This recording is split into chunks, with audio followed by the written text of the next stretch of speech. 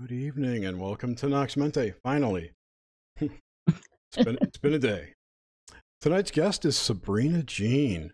Sabrina has chased the white rabbit and learned lessons in alternate dimensions. Now she wants to teach the masses that we are not confined to our bodies. Her work is focused on healing the body and spirit with etheric energies manipulated through astral projection and Reiki vibrations. Sabrina, welcome to the show. Oh, thank you. Welcome, Sabrina. Some of the people I've been talking today already know, like, that this has been a wild day. And this is, ironically, you are the perfect person to be coming on Nox Mente right now. I love the synchronistic universe. Wonderful. I hope to calm it down a little bit for you. Calm it down. Yeah, the astrology is wild, but you immediately, when I logged in here, have just a beautiful energy and grounding. There's a definite grounding with you. Oh, thank you. But for people that don't know, may I mention who your boyfriend is? Oh, please go ahead. Sabrina is the paramour to a popular show we had with Vinny Yanuza. Did I say that right? I never did. Yanuza? Vinzuza. Yeah. That Portland, not Pacific North Weird, which is one of my favorite local shows. So we've got a tie-in there, people. An excellent tie-in. And obviously she's a local girl to me. Here. We've never met, though. So that's my addition to the bio. That should change. Yes, indeed. So let's get right into this. Sure. So I'm thinking about the very young Sabrina, way, way, way back, as far as you can recall. What are the things you can pull up from the deepest memories you have? Oh, I have a lot. I will say, in the way of like media, I used to love the TV shows Bewitched and I Dream of Jeannie. Huge Pee Wee Herman fan. Actually, I am a collector of Pee Wee Herman items. Even now, I can't look anywhere in my house without seeing some sort of Pee Wee paraphernalia. Pee Wee forever. Oh yes. He's my spirit animal. Yes. And I used to watch alien shows with my grandmother growing up. We watched all the like UFO stuff, and when she lived in Arizona, she would send me little clippets of the newspaper of, anytime there was a flying saucer in the news. And I had a little alien box that I would keep, and I would store all these things that she would send me. So we kind of had that connection. And I remember too, very, very young, I think I must have been 3 or 4, and I fell in love with the movie Little Shop of Horrors. Yes. And yes. Suddenly Seymour. Feed me. I remember this so clearly, and it's one of my first memories, and I was just sitting in the living room. No one was around, and it just happened to be on the television, and I was just entranced with it. And my grandmother, who used to, I grew up with her and my grandfather and my mom. We all lived together. And I remember her walking in, and she used to watch Wheel of Fortune all the time, every day.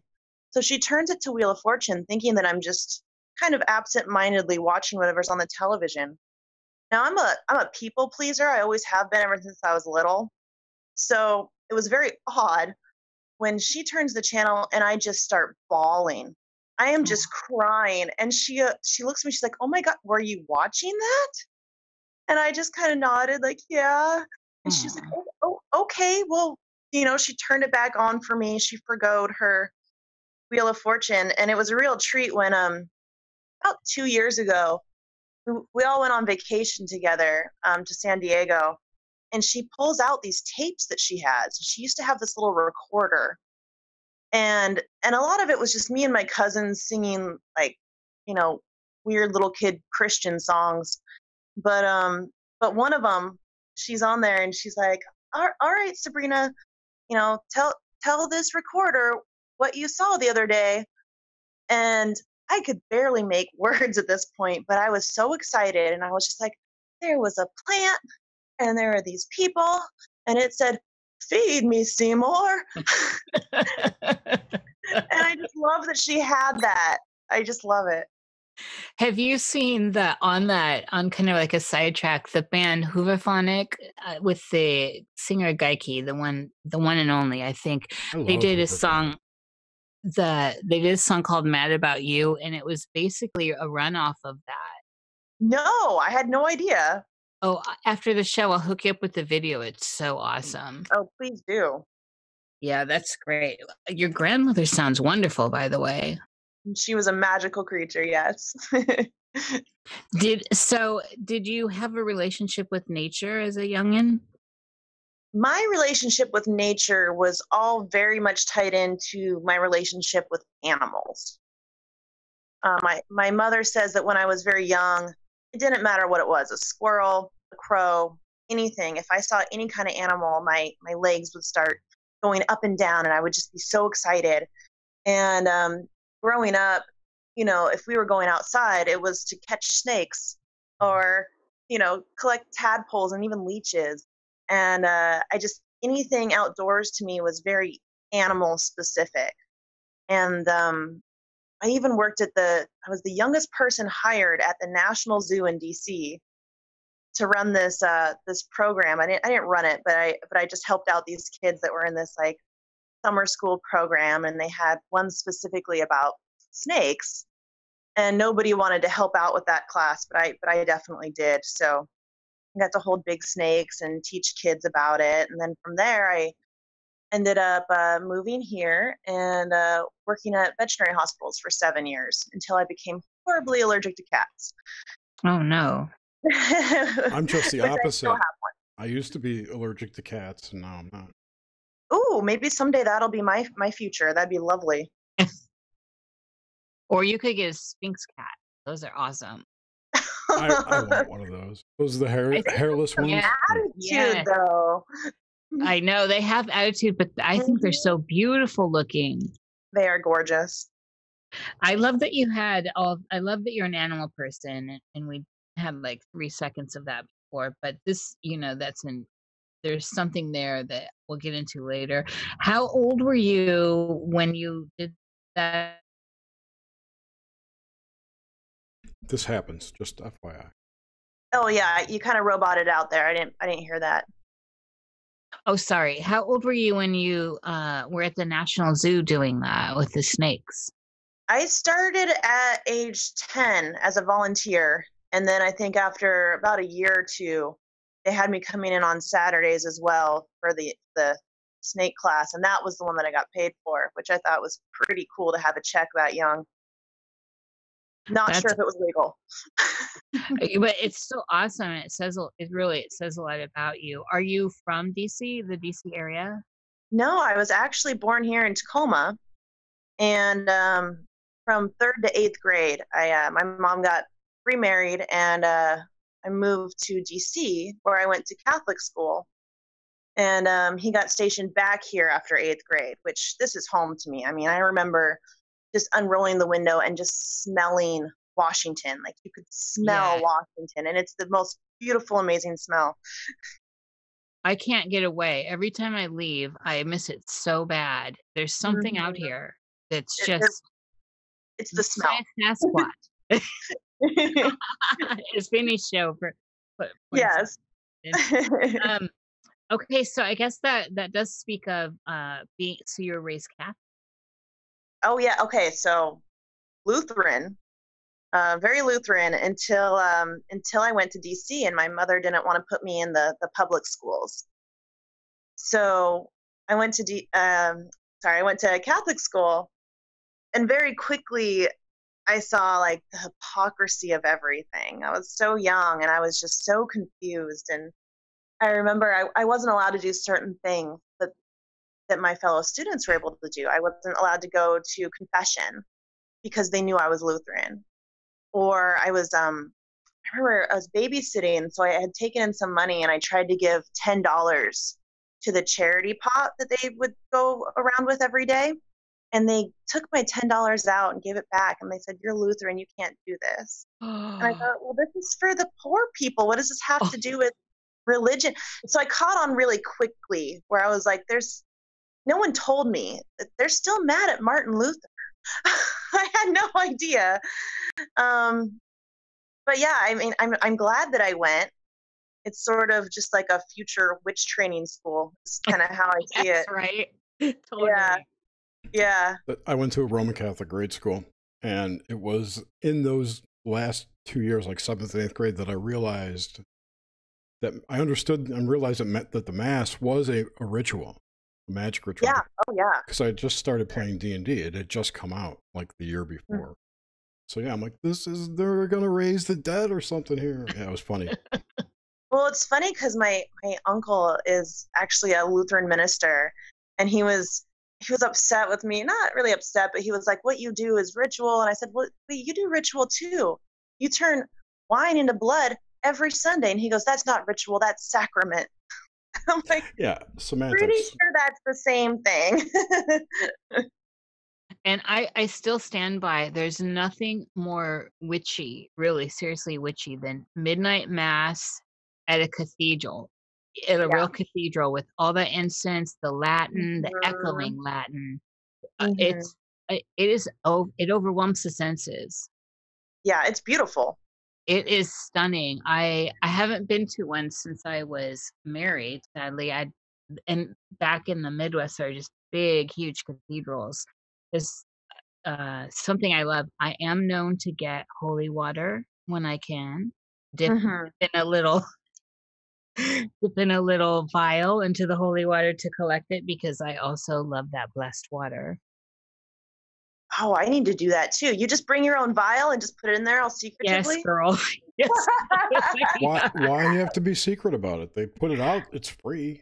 I know, but there's something that feels a little naughty about it. Like if you're just in a vial of it. Don't So you think that I'm would usually taint- discreet. You don't think that would taint your water? Getting all No, that, I mean, it's not guilt like energy on it. I suppose it's already soaked in guilt energy. I think it's a little more like, yeah, I suppose it is soaked in guilt energy. That's hilarious, Jerry. Yeah, I don't know. I'm just discreet. I don't want the eye, it's just, I don't know. It's my hang up. But the I creepy do dude on the cross. Yeah, he gives you the evil. Yeah, well, I do love the creepy guy on the cross also. I love all the accoutrements of the Catholic experience. So, all right, when you're super young, what was your experience with dreaming and dreams? Okay. Well, I always was a very vivid dreamer, and it wasn't until recently, actually, when I started listening to your podcast, where I started thinking about, did I ever, have lucid dreams or out-of-body experiences when I was little? And there's a couple things that kind of stand out that possibly I did. And I do remember one time being very small, and my bed was set up right against the wall. And I remember waking up in the middle of the night and seeing this hand that was almost like it was missing its pinky. It had 4 fingers, and it was very crippled looking, like warts all over it, brownish. And it was coming up from in between the bed and the wall. Oof. And it was extremely threatening. And I remember being able to pull the sheets up and turn away from it. And then when I could again, I looked back at it, and it wasn't there. So I don't know if that was sleep paralysis. It happened so long ago. But how old would you say you were at that time? I think I was maybe I was actually 5 or 6. So maybe a little older than I thought, because I was in my first apartment with just my mom, and my grandparents weren't there. But that's really early, though. To this day, I will not sleep next to a wall with a bed. Like, my bed is in the middle of my room. There's no walls around it. I'm not letting that hand get me. And was that the only time that hand came? Was that the only time for that experience? Yes. Thank goodness. I know, yeah, it's totally creepy. I got total Twilight Zone with that. Did you tell your mom all about it? I believe I did. Yeah, I don't know if she would remember it, but I believe I did. I remember telling the kids at school about it too, and that started a whole odd like just bizarre behavior with the kids at school where someone would be like, "Oh, I saw the same thing," and then I would get on like detective mode where I'm like, Oh, "Okay, when did you see it? What did it look like?" And then all these other kids, and the story was getting wilder and wilder, and I remember thinking, they didn't see this at all.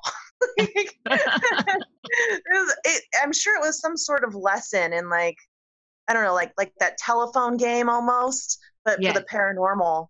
yes. Did Yeah. you so and do you recall how your mother talked you down from that? Like, or did she try to how did she present that with to you? What her I thoughts? I don't remember, but I imagine that it was just like, "Oh, you were just dreaming."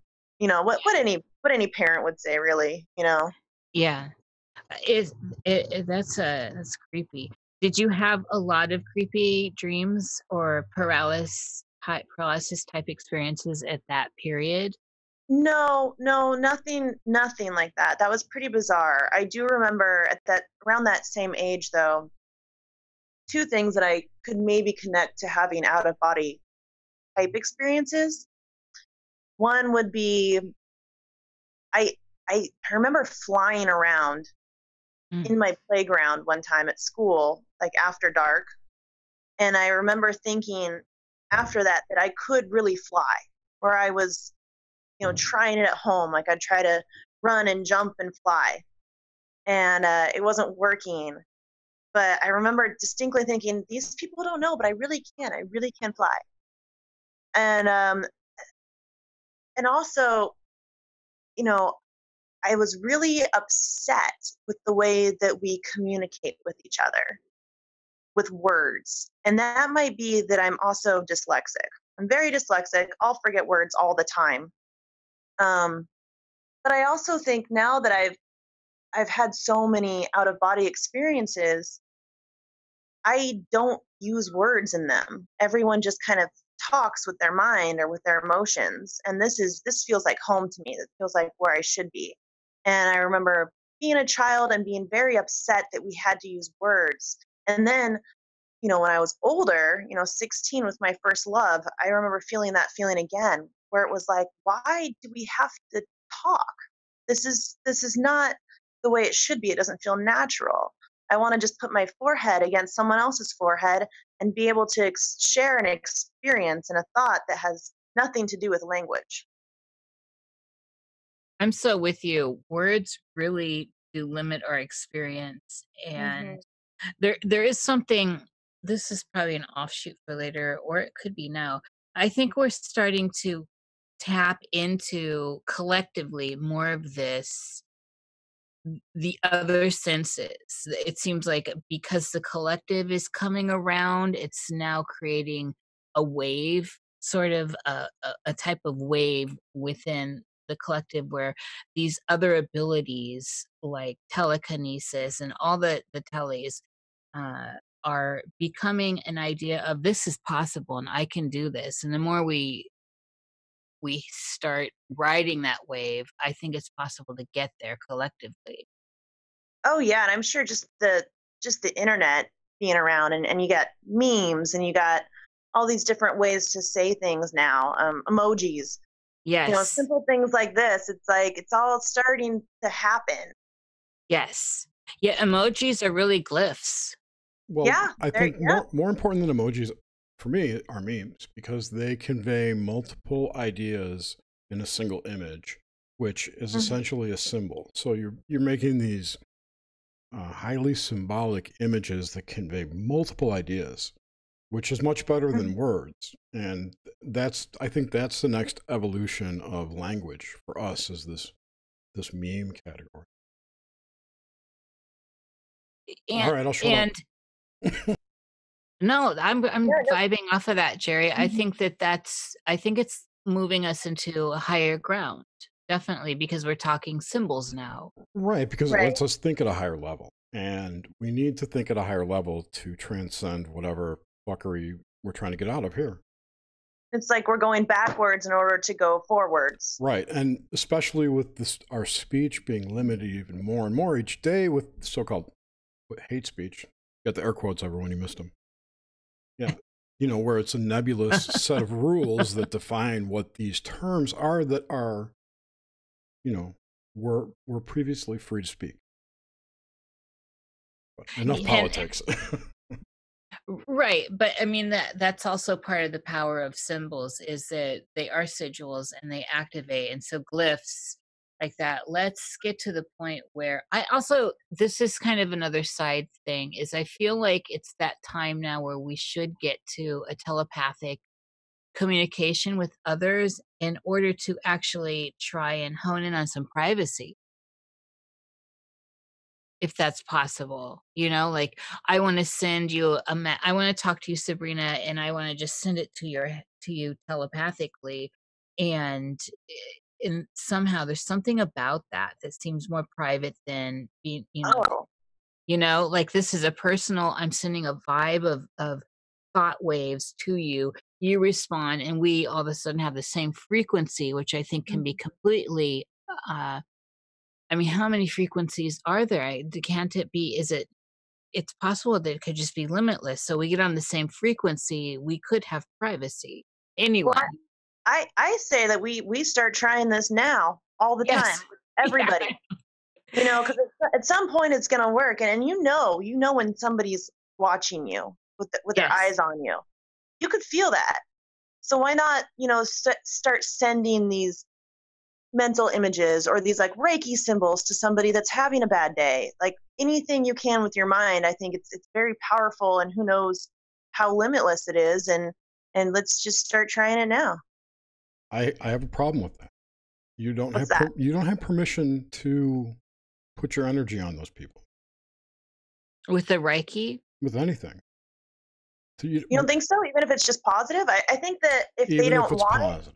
Yeah. I feel like if they don't want it though, they'll drop it. Yeah. Isn't this part of like your own toroidal field where you kind of have a filter? So it's kind of like a knock knock, right? Or a text that goes to the outer membrane of. Oh yeah, they don't have to read that text. They don't have to open it, but it's there if they want it. I guess That's kind of how I it's just see it. me then. I prefer to just radiate to all equally, and if they pick it up, they can, because it's not targeted. And I've just always felt that if I target someone like that, it's against their will. I hear what you're saying. I definitely do that when I do. If I were to go and try to like astrally do some healing work, I would never do that without getting someone's permission.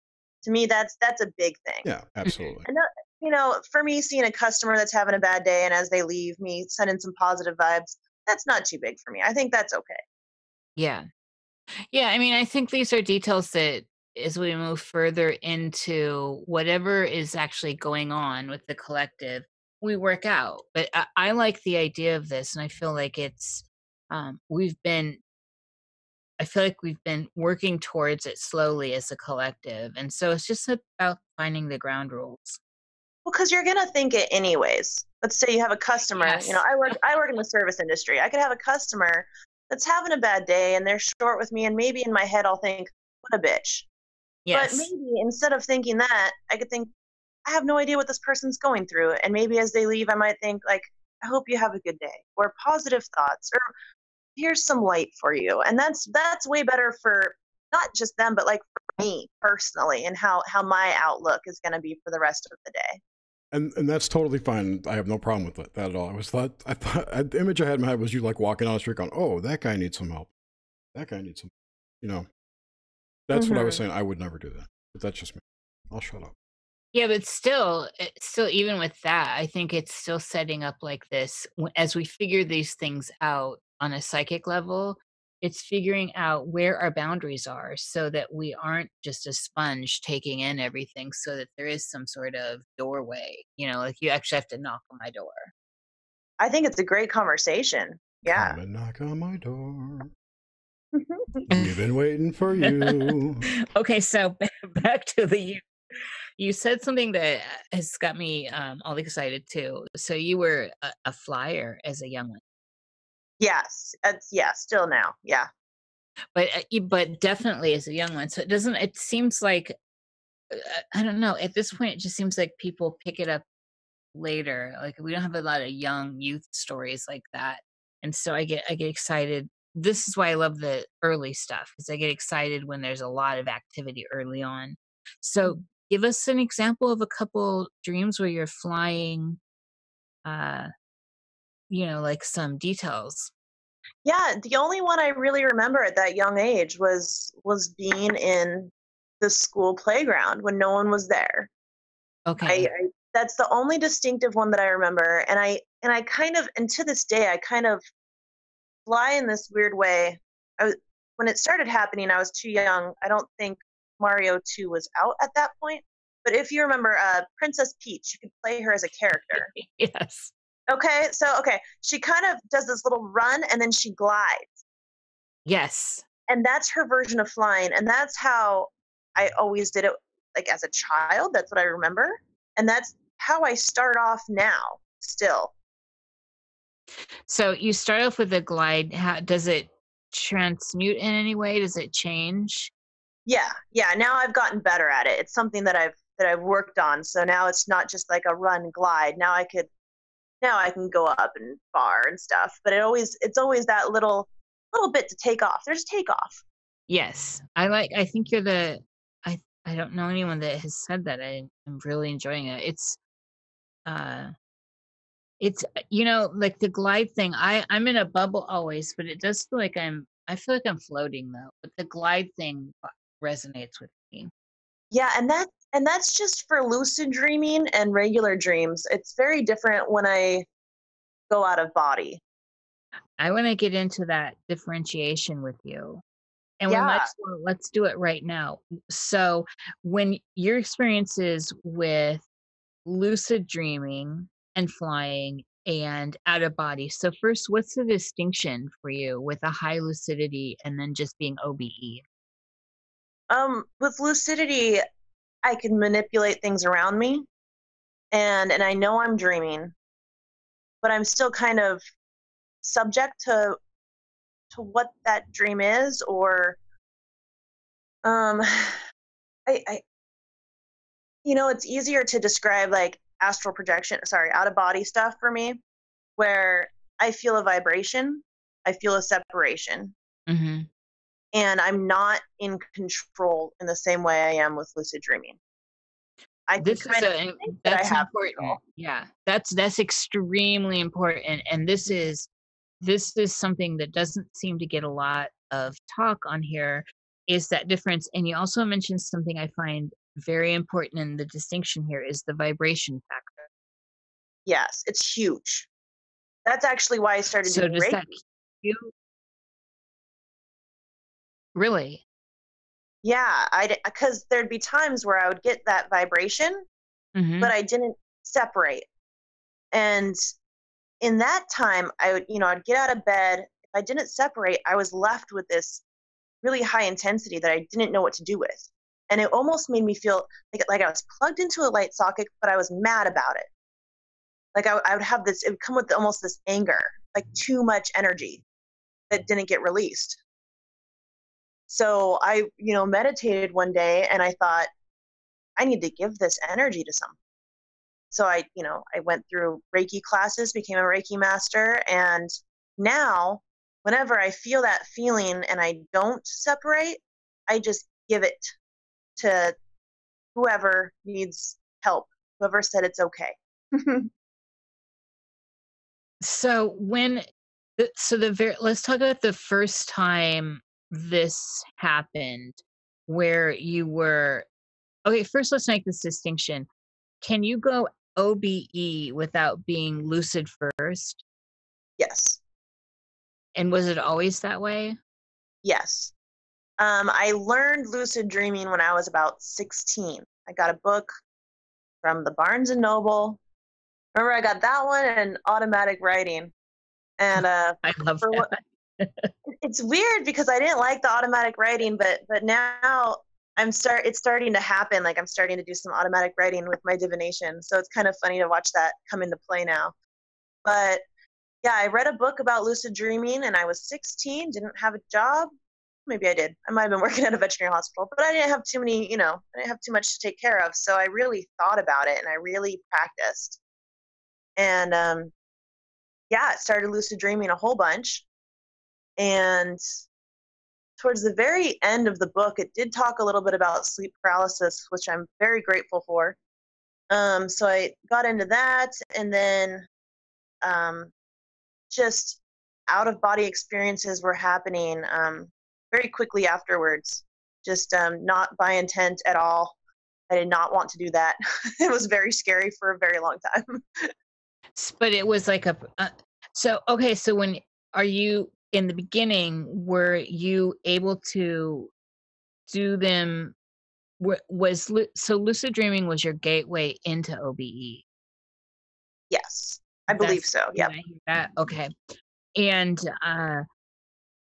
at the beginning of the OBEs, you were a little bit, you found them intimidating? Oh, it was terrifying. It would be all of a sudden I'm just looking at my body sleeping there, and I'd be in the corner of a ceiling, and I would just be like, "Oh my God, why? What's happening?" And I would just, quickly get right back into my body Mhm. and Did you then you wake up with a start, and you're like, "Oh my God, what happened?" you know. did you think you were dead at any time? I did, yes. There, and this was actually a time that I took mushrooms.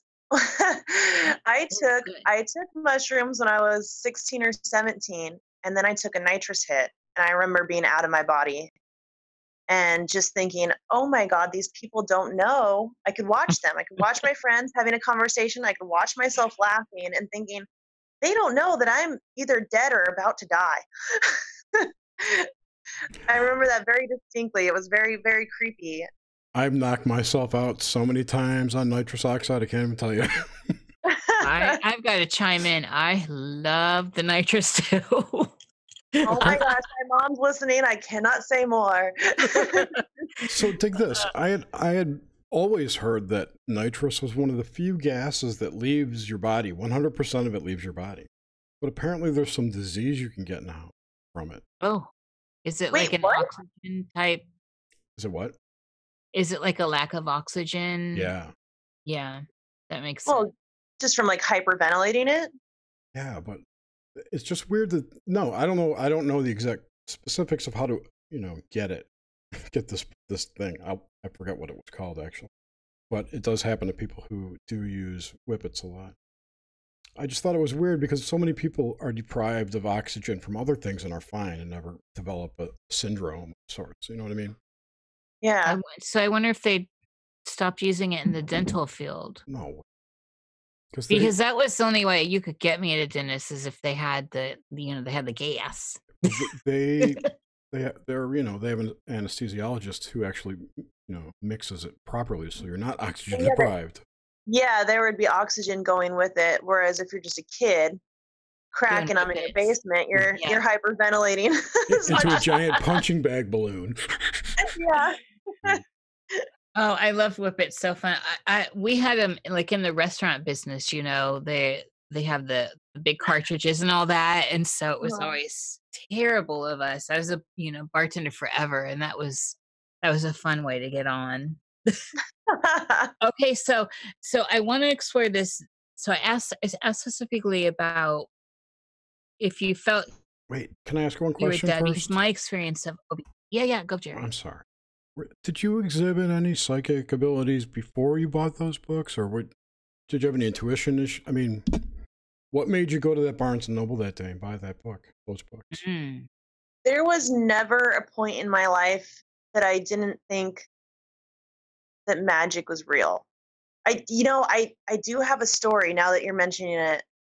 I was traveling through Montana as a young child with my grandma and my mom, and I think my grandpa was there too. But I remember her being in the passenger seat and I'm in the back, and it was just pouring down rain. And and she was like, "I wish this rain would stop." And I put out my hands and I said, "Rain, stop." And just like that, it stopped. And then she was like, what? And then I go, rain, go. It started again. I did this a couple times until she just yelled and she's like, just make it stay off. Oh. And so that stuck with me. You know, it was like, you never, if you believe something enough or if you try for something enough, it can happen. And I never lost that sense of wonder. And I still to this day will try to turn off the rain. But, you know, in Washington, I think Washington State's got me beat on that.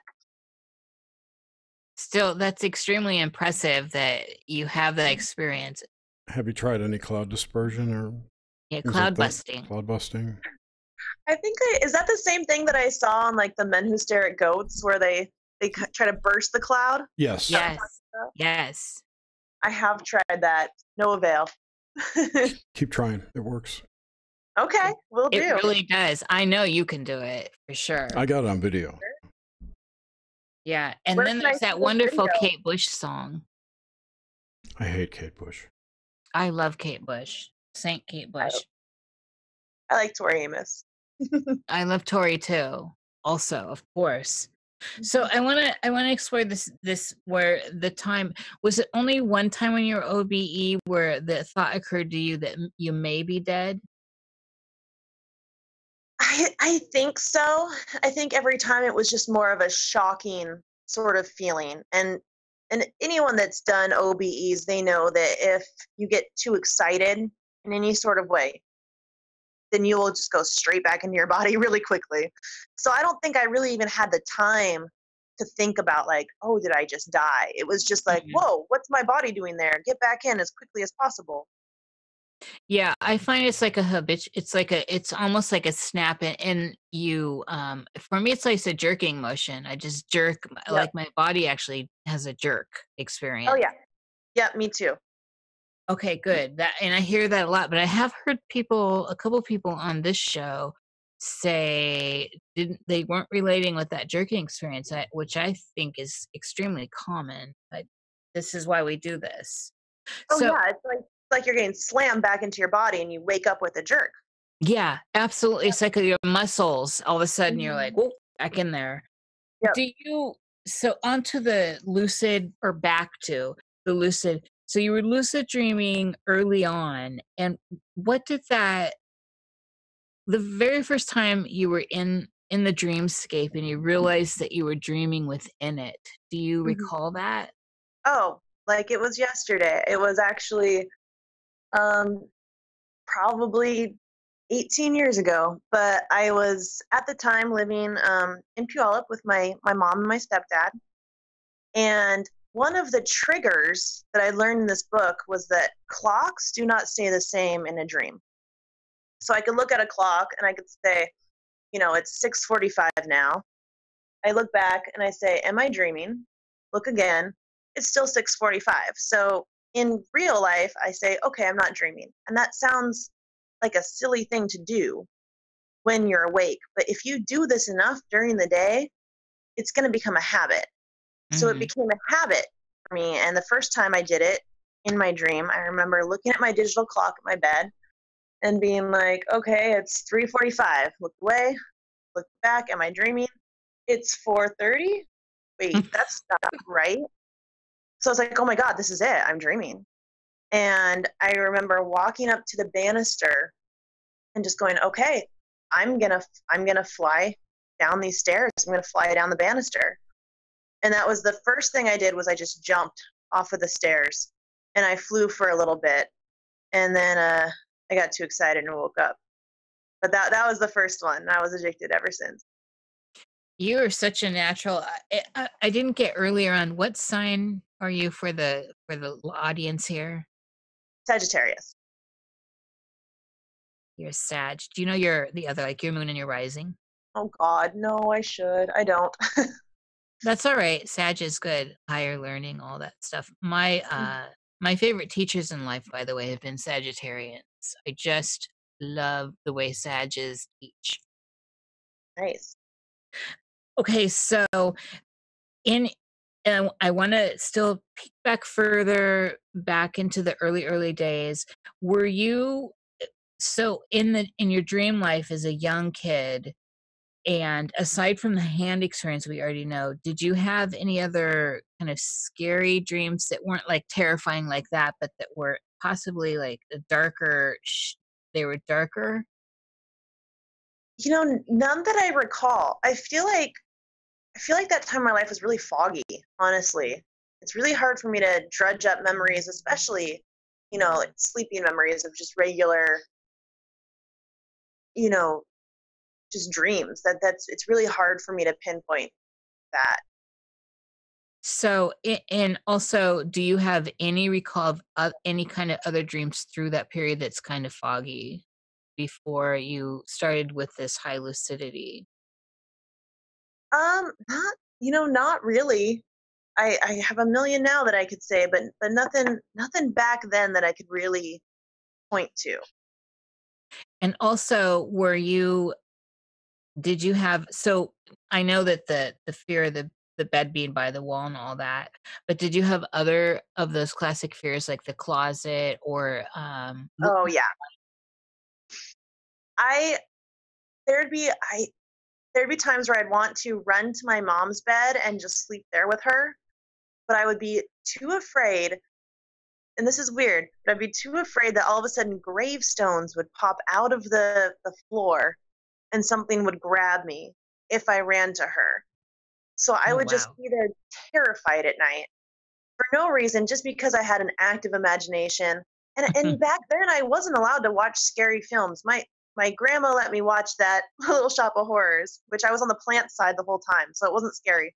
But my mom was very much like, I could only watch G-rated films. So I don't know where that came from. And I was never too afraid of graveyards. So that's just my only memory of thinking like, I can't leave my bed because of this, you know? Yeah. Did you engage in the practice? I call it like dead stillness, where you would maybe sometimes have that fear and you would try to be as quiet and as stone like as possible, like with your breathe, where you would control your breathing to that extent. Oh yeah. And it's so funny because I remember being a teenager and meeting someone and we talked about it and we called it the fear. We called the act of doing that the fear. And that's so crazy that you just brought that up. Yeah. That's awesome. Well, you know what is so great about that is it's actually it's an old school, very ancient training. And I find that people that have you learned it through that process that came naturally. And it's quite potent. I mean, I'll just let people explore that on their own, but I just felt like you may have been there. You know What that what is, experience. what's the training for? It's Secret just part of, societies. no, Oh, it's a martial art. It's part of a martial art training, and it's an internal, it's part of the internal training that goes on that it deals with specific types of dreaming where specific types of breathing where you are getting enough oxygen, but you're moving so controlled and slowly that your body doesn't move. You don't make any motions. Uh, I'll let that. I'm just going to seed that because I don't want to muddy the dream waters for people that may come on in the future. sure. Yeah. Oh, that's exciting. But that you seem like someone that is there, and that you just confirmed it. Also, what was the dreamscape like for you early on? Back when I was a kid? Well, so we can move closer, but before you became really adept at getting out of body and stuff. So younger you, and just encountering the dreamscape. So your Okay. senses. You already mentioned like that have a clock changed, and Right. Yeah. So I'll move on to like maybe more teenage years. That's when I started getting uh repeating dreams, where there's certain places that I go to. Everything's in bright color all the time. It's just very realistic to me, and I've always, even before lucid dreaming, I've always felt like if I was upset about anything, I could just go to sleep. That was always my go-to. Like, oh, I'm having a bad day. Go to take a nap. you know. And then I really abused that once I started lucid dreaming, because I was like, all right, screw this teenage world right now. I'm gonna go, live this other life where I get to dance around with Pan in a forest. Ooh, I'm intrigued by that. So this was, I mean, this is great. Um, vivid colors, reoccurrence. So you mentioned reoccurrence. Were they reoccurring dreams, or are they just reoccurring? Is it reoccurring architecture within the dreams that is stuff but it shifts? Yeah. There's a couple. One that I've had since I was a teenager is this amazing thrift store that is in Paris. Mm. And I know that if I'm in Paris, that I have to first find the jewelry store, and then it's down the hill from there. So sometimes I'll see the jewelry store first. I'm like, oh yes, the best thrift store ever. Yeah, I just need to go down this hill. Or there's one time where that best thrift store ever was on a train. It was doing a tour. So I could actually see it in Washington. And that was pretty neat. But it's like all the clothes fit me. Every single just statue item is something that I'd want in my house. One time there was a burlesque dancing show going on in this thrift store. But it's just funny because when I'm in Paris in my dreams, I know exactly how to get there. This is fantastic. I have a shop I go to. I call it, it's more for me a bazaar, but you just explained it exactly the same way. And it's Whoa. all these goodies, always has goodies, fringe, everything I love. Uh, Yeah. So, I mean, it's like Stevie Nicks died in there or something. Yeah, It's like exactly. No, me too. It's crazy. it reminds me of Bazaar in Chicago. Remember that place?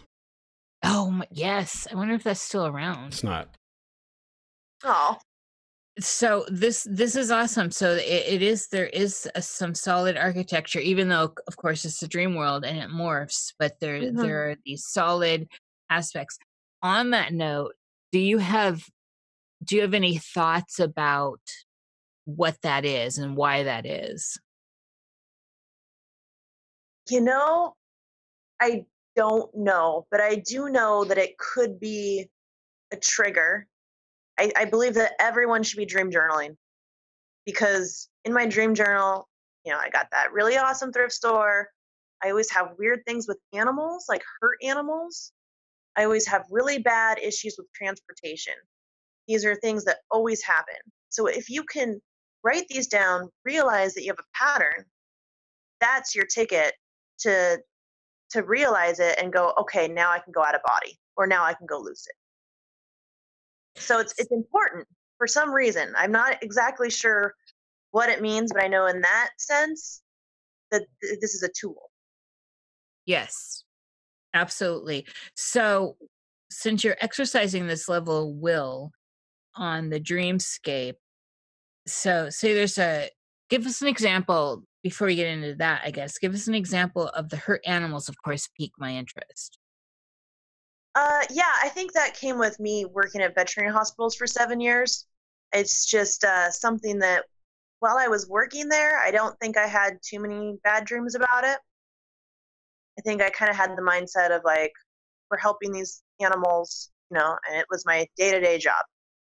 Afterwards, that's when it really started affecting me, where they started, being in my dreams, where I'm always helping some sort of hurt animal.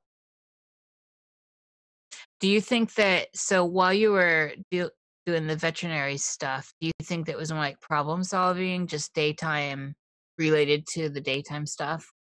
Oh yeah, for sure. You had to take your emotions out of it in a way. Mhm. I mean, of course you're sad, you feel, but you can't be an empath working and putting someone's cat down while they're crying right there. There Yes. had to be some sort of disconnect for me, Yeah. which now I don't feel. I mean, I can't, to this day. I've been in veterinary hospitals with my cats, and I've seen someone crying, I lose it. Yeah. And I think, I used to be the one holding the needle. How did I do that? you know so it's really wild what the human brain can do in certain situations and how it can affect you later. Yeah. Oh yeah, definitely. So when you're experiencing these animals now in context to say, so let's just, when you're experiencing these animals now in a dream and they're hurt, Mhm. what does that look like? It's Like, how it's do you go all about it? it's all over the place. Sometimes I'm helping them, sometimes I can't get to them. They're like in a cage or something. It's anything you could name, really. I mean, I dream about this all the time. So So, I mean, that's just never left you, has it? no, I guess not. Yeah, still processing. Do well, so that's what I wanted to get to. Do any of them feel like they're not part of your dreamscape and are sentient? Like there's an actual, you've got a psychic link to something. Yeah, this is something I wanted to talk to you about. Um, and it's very hard for a lot of people to believe, even people that are close to me. But my cat, um, one of my cats died about 7 months ago, 7, 8 months ago, and I actually got from, he's a product of working at the veterinary hospital, where somebody brought him in, and I just remember this lifeless cat in these people's hands, and this is a little graphic, but his jaw was literally hanging off, and one of his eyeballs was hanging out. And I saw him. He's this little ginger cat. Someone picked him off the road, and I thought, okay, we're about to put him down. But instead, the veterinarian takes him to the operating room, and they start operating on him. And I'm thinking, are you kidding me? What is this?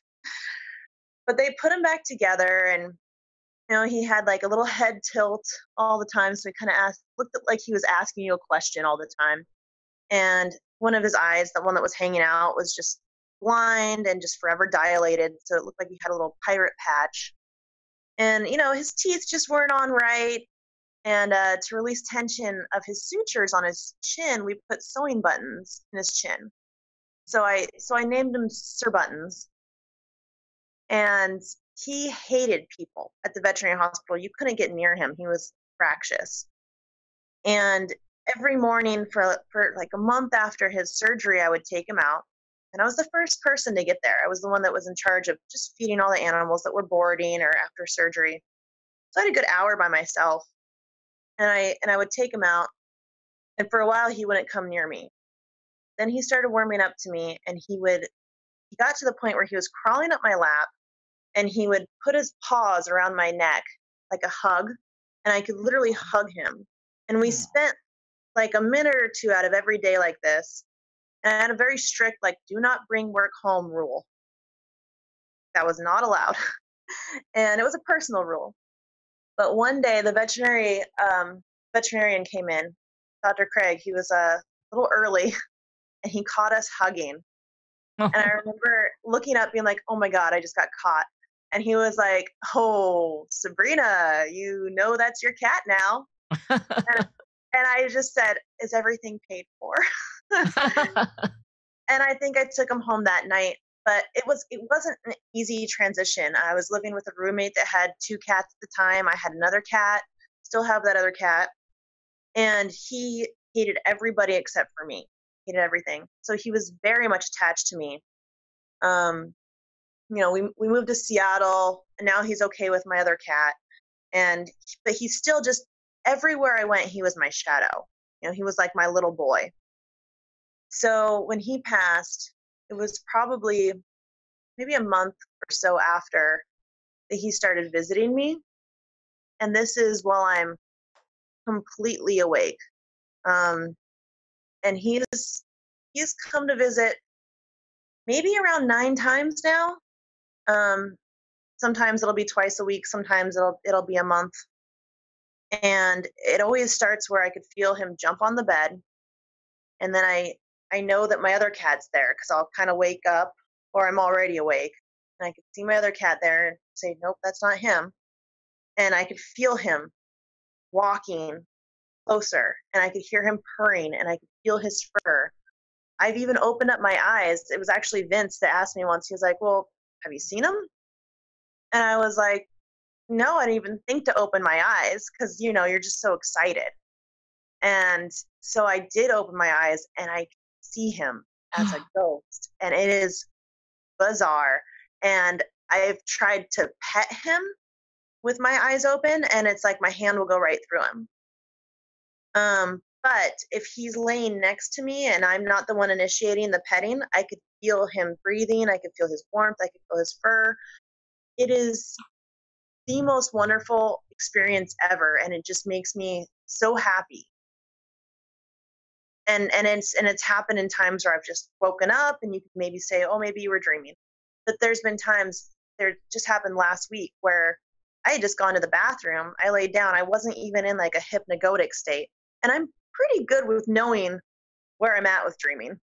So I'm pretty sure I know when I'm awake. So this keeps happening, and I hope it continues to happen. And I don't know if it will, if he's like an impression. Maybe if I were to move away from this apartment, maybe it wouldn't happen. I hope it still would. As you know, this is just it's so timely and it's giving me the chills. So how long has he been dead? I think about I'm really bad with time. I am too. Yeah. I think about 8 months. So it like within a year. Yeah.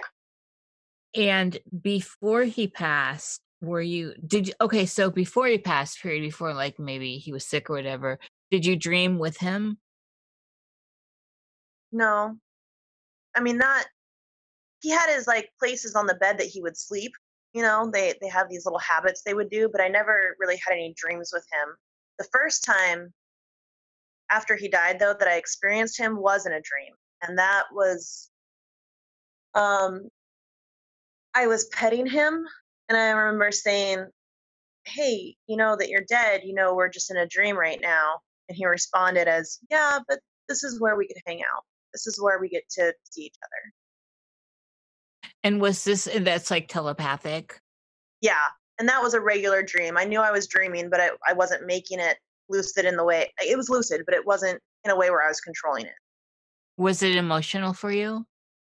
Yeah. And my grandma actually did the same thing.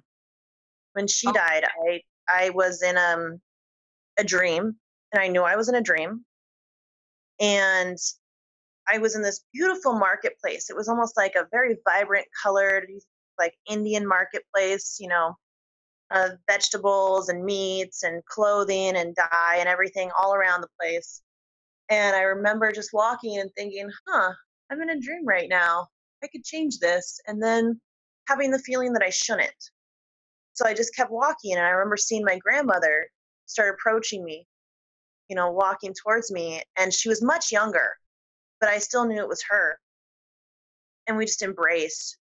And we sat down, and we just started talking about very mundane things that didn't matter.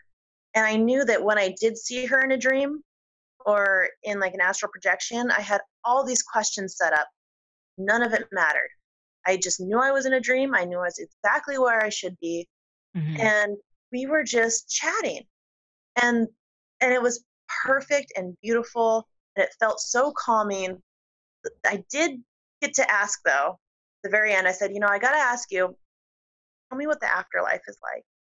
And I remember she laughed, and then she put her hand on my knee, and she said, we'll talk all about it when you get here. And then I woke up. So these dreams, you don't have that's amazing. Yeah, you don't have to have control in order to gain things from them. You can kind of let them play out, even if you know that you're in a dream. Yes. Oh wow, that's amazing. I had a similar dream with my witch mom who died 3 years ago today.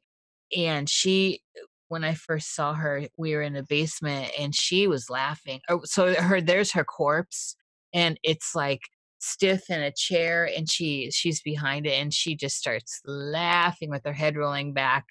And it was, first of all, it was confirmation again, right?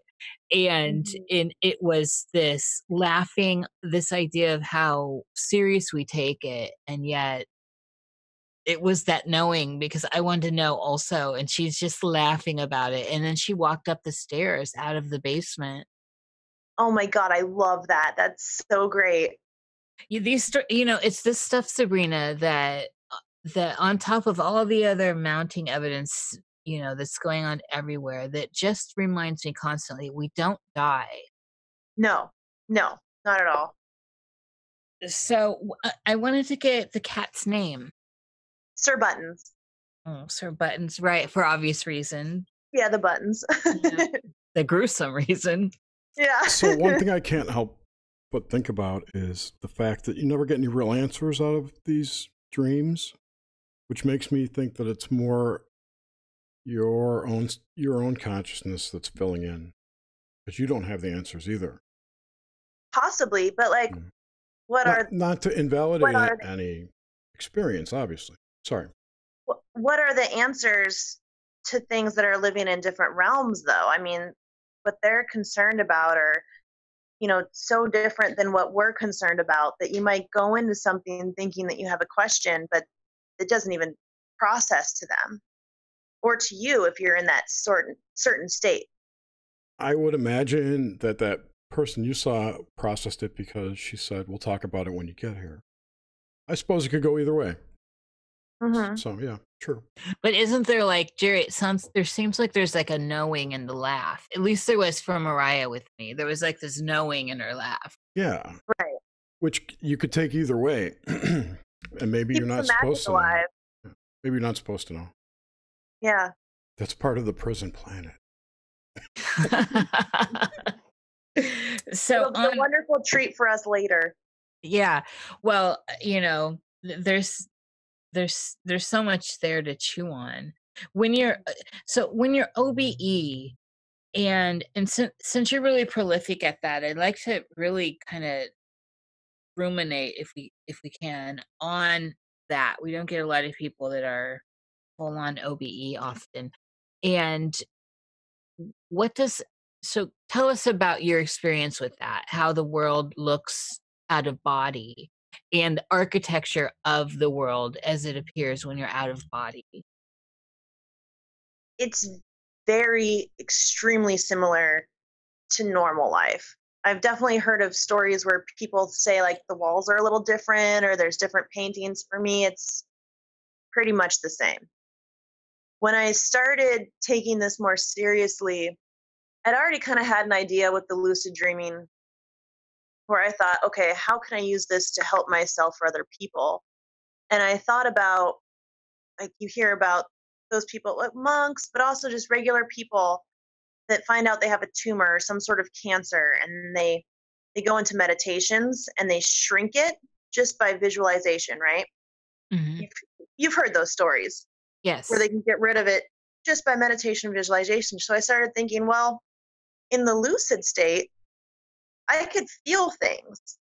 It doesn't feel like a dream because you can almost physically feel things. So that would be more of a stronger sense of meditating, right? And started doing this just with lucid dreaming. I didn't really have anything wrong with me at the time. I mean, I was young, and I remember just like trying to get rid of a wrinkle on my face just for science, I'd try to smooth it out or whatever. It's the only thing I had to work on myself for at the time. And once I started going out of body, I thought, oh, this is even bigger. This is even a better chance. And I remember being, I was very scared of it for a long time. I think probably mostly because of the sleep paralysis that would come with it. But the first time that I really started playing with it, I remember I opened up my fridge and I thought to myself, something's not right, but I'm not in a lucid dream. So we're closing the fridge, and from my fridge, from the kitchen, I could see my bedroom. And I saw myself laying there. And normally, like I said earlier, I would just jump right back in my body. But this time I was like, okay, let's see what I could do. And there was a little bottle of aspirin at my kitchen sink. And I tried to grab it because I was going to bring it back to myself. This was my experiment. This was years ago. But just like a show where you'd see like a ghost, my hand kept going through this bottle of aspirin. And I was just trying to put all my energy into making my hand solid so that I could hold this. And so finally, eventually, I feel like I had it. And I cupped it with both hands and I walked back very calmly to my body. And I remember putting it in my hand, like my body's hand, and then just getting very slowly back into my body. At this point, wake up directly in sleep paralysis. Now, nothing too weird is going on at this point. I just can't move. And I remember thinking, just look to your left. You have an aspirin bottle. Just move your head and look at your hand. And finally, when I broke free of that sleep paralysis, the first thing I did was look over to my hand, and my hand was gripping as if there was something in it, but there wasn't. There's nothing there. But I got out of bed and I ran over to the kitchen, and there was that aspirin bottle, exactly where I thought it would be. But I didn't think that I consciously knew it was there because it wasn't in the rightful place. Maybe a couple of days ago I had a headache or something. And that was kind of when I realized, okay, I'm really seeing what's happening now out of body. And I went on to do kind of practices to prove that to myself. And in my way, I definitely have proved it. And it always seems like very real. Like I could walk around my apartment, it's still my apartment. I could fly out into the stars and it's gorgeous and beautiful, but I still have to go through my apartment and I see Seattle shrinking as I get further up. And there are different places, like I've been to a different sort of dimension, I guess, before with astral projection, but it's all very, very real to me. And I think that if you stay on this sort of realm that we are now, the possibilities are endless, like just with healing and getting to go to a friend's house and, you know, scanning their chakras. I do Reiki, so that's Ooh, come do mine. What's that? Come do mine. Maybe someday, yes. I'll pay. I have money. I'll take it. I've heard a lot of people talk about staying out of astral space because it's controlled and full of nasty shit. What have your experiences been around that? Yeah, there's definitely a want to move up and out very quickly. If you do stay around. Yeah, the lower fourth is bad, right? Yes. Yeah. Yes. Yeah. But, you can't have the good without the bad. You just got to deal with it. You got to send it love, and it goes away very quickly, in my experience.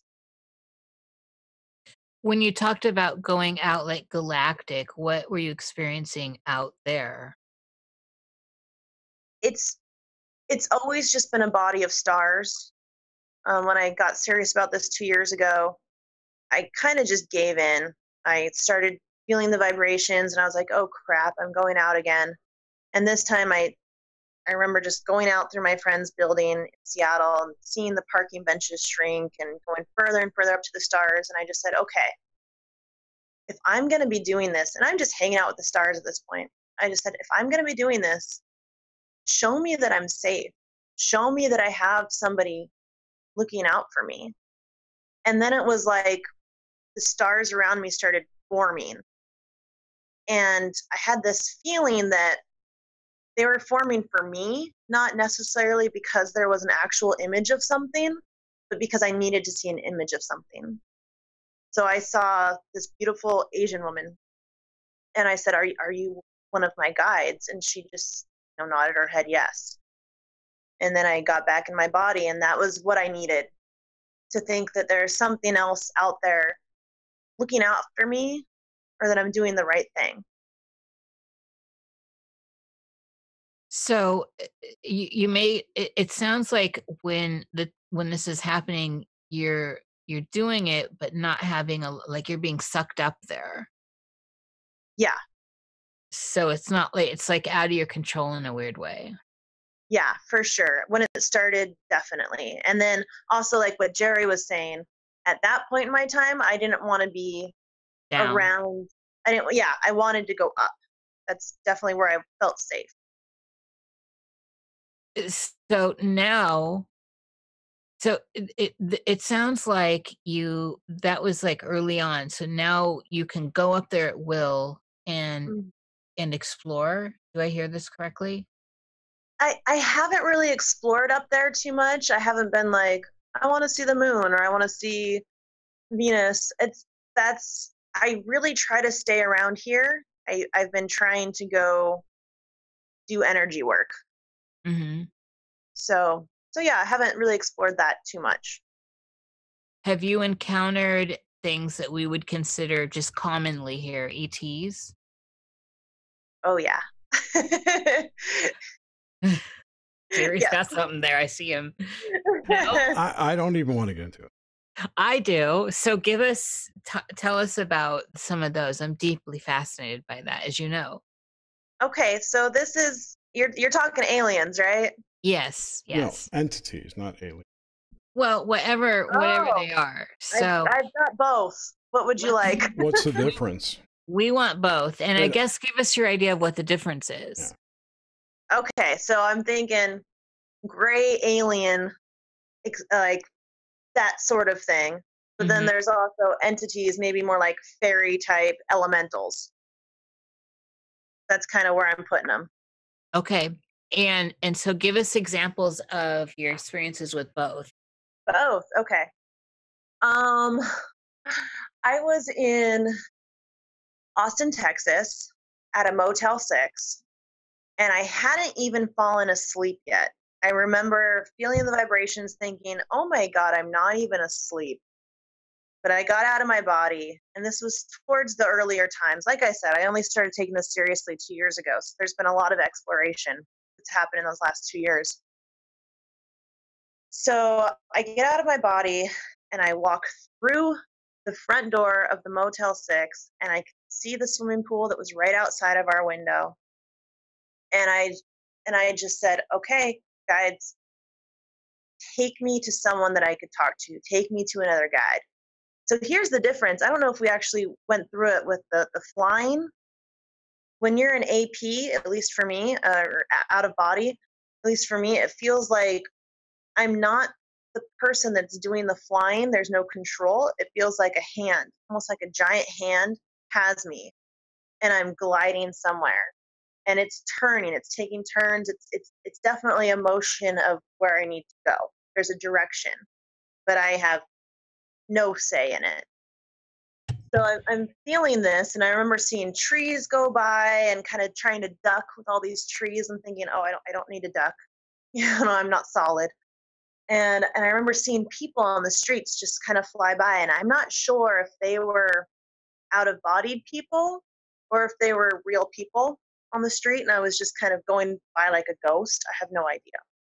But I ended up in the woods, and there's actually a lot of woods in Austin, Texas, which I found out the next day when I explored it a little bit more. But I'm in the woods, and there's this creature that's kind of poking his head out of like a tree. And I have the distinct impression that he doesn't want to show me his full self because he thinks it might scare me. This character is like a gnome, and I've never believed in gnomes.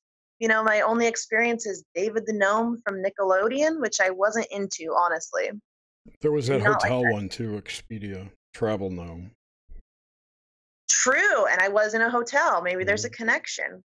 They probably Maybe he projected really it got into our psyche. Yeah. into your experience. But he was kind of like hiding himself. And I said, "Okay, okay, are you a guide?" And he goes, "Yep." And then kind of just got distracted. And I said, "Am I on the right path?" And he looks at me and he goes, "Yes." And then he starts walking away. And I said, "No, no, no, no, wait." And he turned back around, and I said, "What am I supposed to do with this?" And he looked at me and said the weirdest thing. He said, "You should focus on the newly deceased." And then he walked away. And I remember just standing there in the woods, like, focus on the newly deceased. I thought about it for a minute, and then I just went straight back to my body in the same direction, but just opposite, with this hand kind of moving me. And it wasn't until, weeks later, I was talking to a friend of mine who's a Buddhist that he was like, maybe you should be doing some sort of work with people that are about to die or people that have crossed over. And I haven't really had that opportunity yet, although I've kind of tried before. But maybe something for me to, I always keep in the back of my mind as a possibility. That's really intense, and it's definitely, I mean, it was a solid communication that I personally would follow up on. Yeah. That is, I mean, it's remarkable, and so you would put that in that's in the realm of, that's not in the realm of the ETs that No, that's that's like elemental. yeah, Yeah. that's the way I was reading that. And Yeah. so what if okay, and have you experienced that one again also? No, nothing quite like that. No, no, no. Is that, I mean, that's just such a direct communication. Yeah. Yeah. That, and then of course when we tie that into your experience with Mr. Buttons. Sir Buttons. He's knighted. Oh, Sir Buttons. That's right, he's knighted. The good Sir Buttons. And all tippity top. And then also with this message you received from your grandmother that is, laughing knowingly about your question about what's going on the other side. I'm seeing a thread here. Like almost like a jokester, sort of trickster type of thread, or like a nonchalant, or what do you No, think? like a direction to move in. Like this Mm. seems like a significant, solid set of synchronicities that are pointing you in that direction in a good way. Yeah. Oh yeah. All signs point to go so far for me, and I don't feel like I'm quite there where like the gnome was talking about, but I don't think time really means too much, and I'm still pretty young, so I feel like at some point, I'll collect enough learnings to be where I'm comfortable with, you know, in some sort of way helping people pass over, whatever that means. I'm not sure yet. Yeah, well, that's one of the things. I mean, nobody really knows, and Mhm. until you know that Right. club, right? And Right. so that's part of the really great thing about pondering it. So, Mhm. give us an experience with what you would consider ETs, alien. Yeah, this one was pretty recent, a couple months ago. I will preference this with I had just watching The Fourth Kind, which I thought was a very scary movie. Ooh, that one's creepy. Yeah, it turns out none of it's real. Like there's some weird things that happen in Alaska, but nothing like they're making it out to be. At this point, I didn't know that. I thought it was a Yeah, very real film. yeah, Um, they present it that way. yes, yes, but it's more like the Blair Witch, I guess. They're like, here's this actual footage. No, not actual. Yeah. Um, But so I was also already with that, like Sabrina, what it does is it extends that bit of magic of suspension of disbelief, right? Where you're right. engaged in it. I mean, I was completely engaged, and it really had me uh, fully there with the They did a experience, great thinking that it job. was real. Yep, yep. I guess I can't fault them, but I don't know. I Well, it's think it's also it's more trickery. Yeah, I know, based on a true story. Okay, don't say that if it's not. I know. It's not fair. I'm too gullible. But okay, so that being said, I was already pretty terrified. And I had an experience where I woke up in sleep paralysis and I was laying on my left side and I just knew there was what I would consider a gray alien behind me. And I could feel that he was digging into my shoulder with one of his fingers. And I couldn't move. And I was just like, I was yelling at him in my brain, like, stop, stop, leave me alone, stop this. And he was just very calmly like, you stop. You know, this has to happen. What are you doing? why are you even trying to turn around? You don't want to see me anyways. And I'm like, yeah, that's true. But I'm still, trying to fight. And I remember trying to fight to turn on the light next to me. And he was just like, no, I'm doing a job. Stop. And then all of this was like in brain conversation. And I'm still terrified. I'm struggling. And I remember he leaned in and he whispered, not in my brain, but in my ear with words. He said, groundskeeper for life. And then I was released and I could wake up. I woke up. He was gone. I turned the light on finally. And I was like, oh my God, what happened? So now I have my light on and I can't go to sleep. I'm so scared. I went to the mirror. I looked to see if there was any markings on my shoulder. There wasn't, thank goodness. And I just was like, all right, well, that was sleep paralysis. Okay. And then when I finally did, a couple hours later, start falling asleep again. Oh, I forgot to mention that when this started happening, my room was shaking, almost like an earthquake. And so that same feeling, it doesn't usually happen for sleep paralysis with me, but it started happening again, the second time in the night. And I was like, oh my God, are you kidding me? Like, did he forget something? Like, why is this happening again? And there was a clear message in my mind that said, you know exactly how to get out of this. And I thought, oh God, I do. So instead of being there, I used that moment to get out of my body. And I don't really remember what I did. I was very quickly back in it, but I got to avoid whatever, the shaking and the paralysis that was about to happen. Strange thing is, this happened a few months ago. I'm talking to Vince about it, and I'm talking to him about the differences between like negative entities and sleep paralysis. And I was telling him that I kind of have two theories.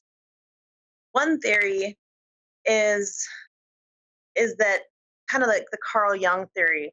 You shadow people, the sleep paralysis kind of has a way to teach something about yourself. Maybe it's the darker parts of yourself that you haven't thought about. And I've definitely gotten teachings from sleep paralysis before. My other thought that I'm working with is that there are actual negative entities and they feed off of fear. And that's actually kind of a good thing because the world doesn't need all that fear, doesn't need all that hatred.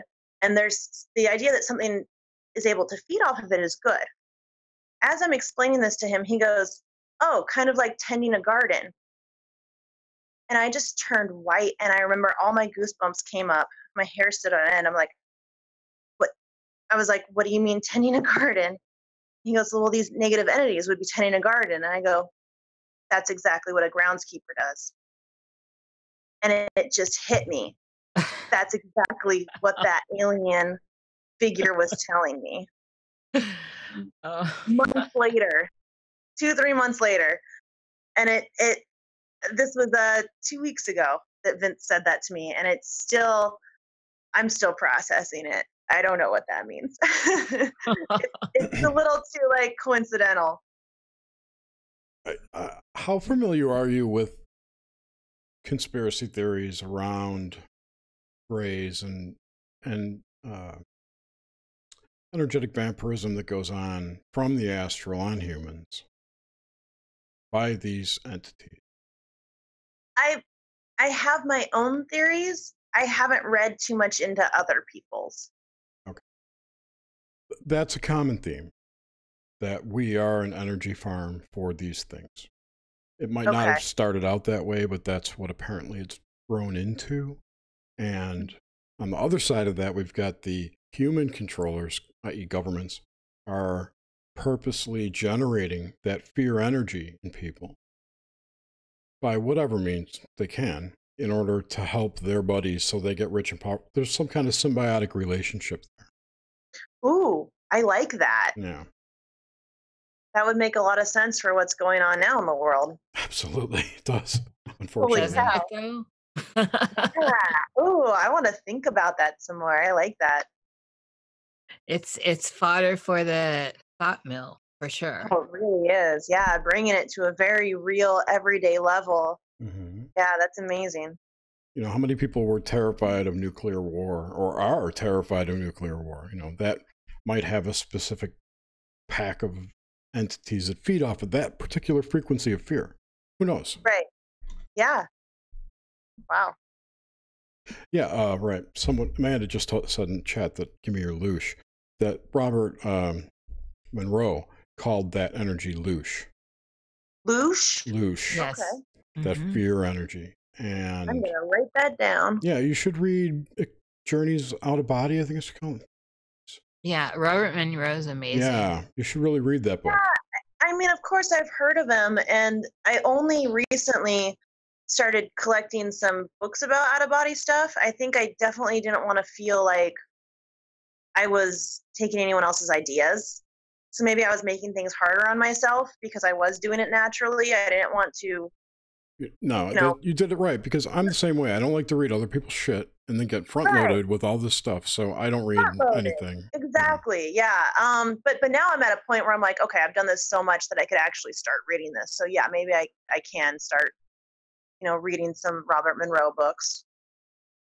Well, this is what's impressive about you. This has all happened naturally for you, and it's brought you to where you are. So we become our own experts in a way. Yeah. I mean, it's happened naturally in a way, but I definitely worked for it. I worked for it with the lucid dreaming. And I think that anyone can do this. I don't think there's anything special about me. And I definitely want people to try. I want people to do this because you never know what's going to happen to you. You can get hit by a car and be Yes. paralyzed and be stuck in a hospital forever or for long enough. And it's like, if you could just have that tool of escape, that could save your sanity. That could save you from, being in misery or whatever it is. I have heard that exact um anecdote so many times from people that are in prison or have been Oh, completely paralyzed or on induced comas where they had that was the option to get yeah. body. There was no other option. They're stuck for whatever the circumstances were, and how they could go anywhere. You know if you Well, know. yeah. Well, even further than that, let's say you escape this lifetime without being in prison or without having your body as a prison or your mind as a prison, and then you die. Maybe you're practicing for the bardo. You know, Yes.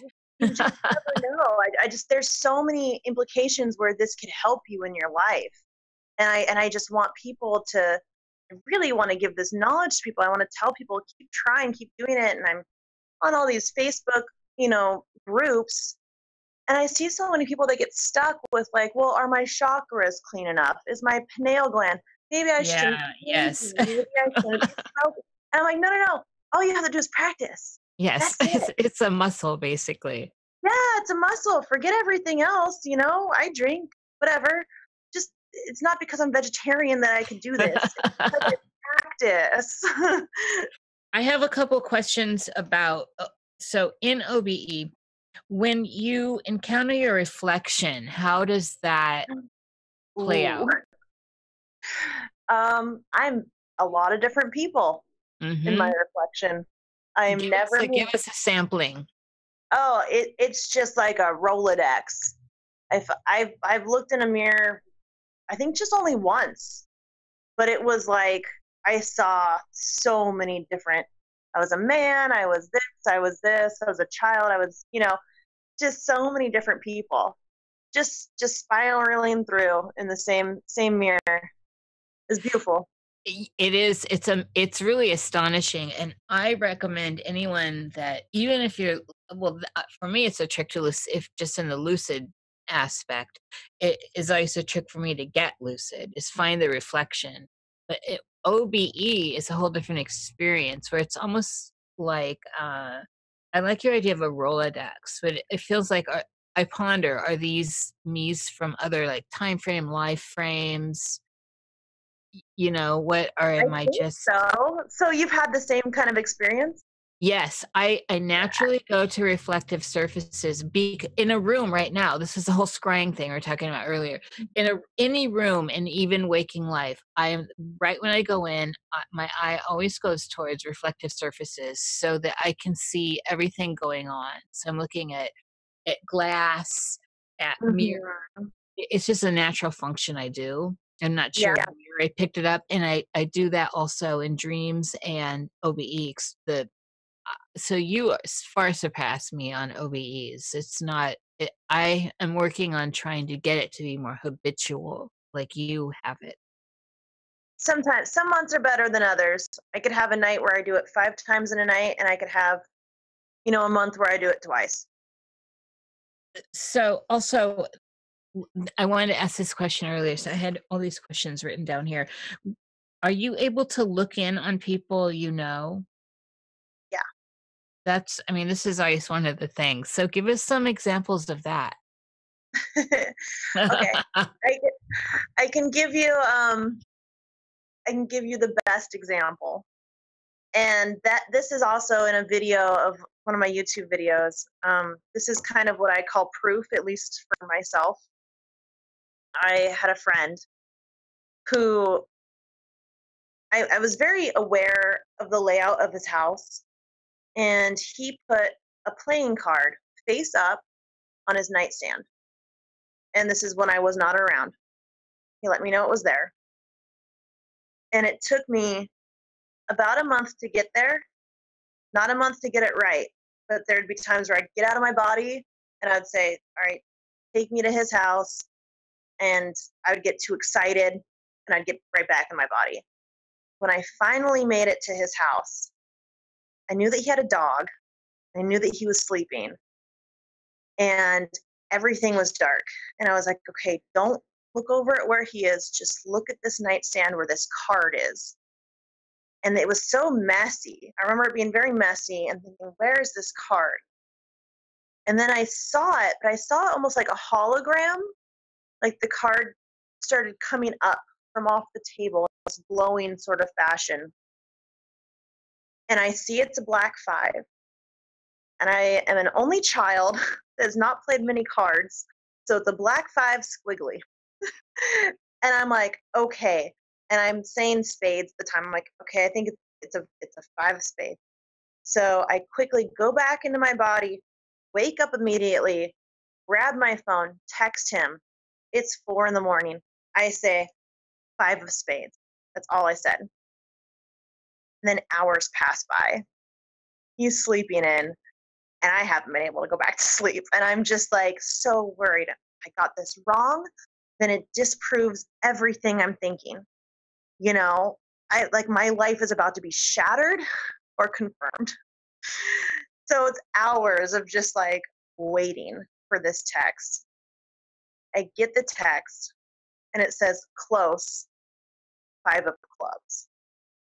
And I'm like, oh my God, close enough, because I don't know the difference between clubs and spades.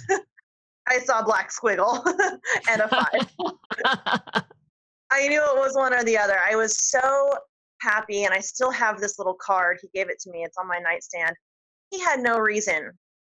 He knew how important this was to me, and there was no reason for him to lie to make me feel good. That is seriously fantastic. And okay, so just to parse this out a bit, this is an out of body experience. Have you done a remote viewing that is quite different? I think they play out differently, totally. I struggle with the actual difference, other than if you were to ask a remote viewer what they're doing, they always say that they're fully awake. They're not traveling out of body, but I feel like you get the same thing, The times that I've done it, it's been more of a visualization exercise. Right. It's not a full sensory thing. At least for me, it hasn't been. Yeah, so I've done something that's definitely confused me along those lines, where I think it's very blurred. I tried to go see another friend at this time, and I was taking a nap on my couch. Realized I was out of my body, and I said, "Okay, take me to so and so's house." And I start, moving there, like the hands grab me, I'm moving, but I end up at this weird mansion. It's not his house, and Was it Hef's?